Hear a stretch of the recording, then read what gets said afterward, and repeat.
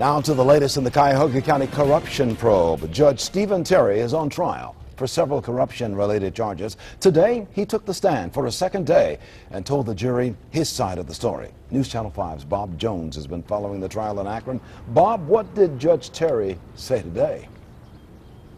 Well, Leon, prosecutors say that Judge Terry followed orders from Frank Russo to secretly fix a case here in the courthouse, actually a courthouse up in Cuyahoga County, but Judge Terry says that's not true, and he also got on the stand and defended himself for several hours today. Here's part of what he said. He said, quote, "I wouldn't call it secret. I got case numbers. I looked at the docket and I ruled on some motions. I didn't think I was doing anything wrong." Terry, a judge from Cuyahoga County, is facing 5 corruption-related charges and, if convicted, could face 20 years in prison on each count. Prosecutors say former county auditor Frank Russo called Judge Terry and asked him to make a ruling that would benefit one of Russo's friends.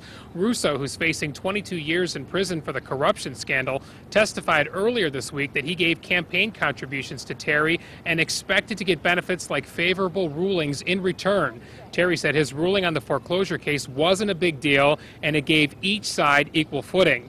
Jury will hear closing arguments tomorrow, and we could have a verdict by the end of the day. Live in Akron, Bob Jones, News Channel 5.